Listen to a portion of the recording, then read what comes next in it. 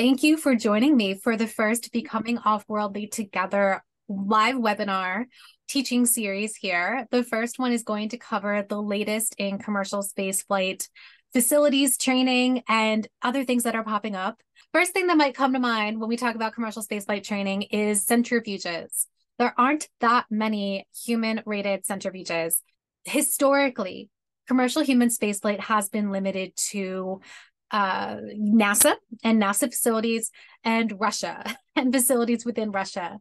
Russia was quick to open up their facilities to commercial astronauts, private astronauts, people who had flights booked already through Space Adventures or through another organization, as well as just people who wanted that spaceflight training in Star City, Russia.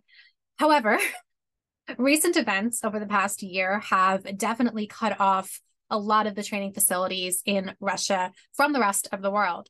And so here in the United States, we have the centrifuge that you see at the top, which is at the NASTAR Center. It is their STS 400, and STS in this case does not stand for Space Transportation System. I don't know what it stands for, but they have what they call the only FAA-rated centrifuge, human-rated centrifuge. And it's amazing.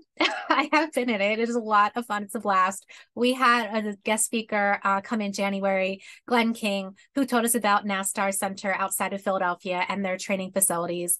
The one at the bottom there is the Desdemona centrifuge, which is in, I want to say, the Netherlands, if I'm remembering right. We had Nancy Vermeulen as a guest speaker last year, and she taught us about Space Training Academy. And so they use a lot of the facilities that are in the Netherlands and generally in Europe.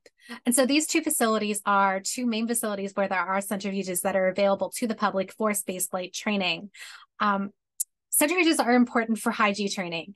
They give you the ability to simulate launch, to simulate landing. Thanks for your interest in this video. To watch the full video and download the worksheet, please go to becomingoffworldly.com to join the Becoming Off-Worldly Together community. We'd love to have you.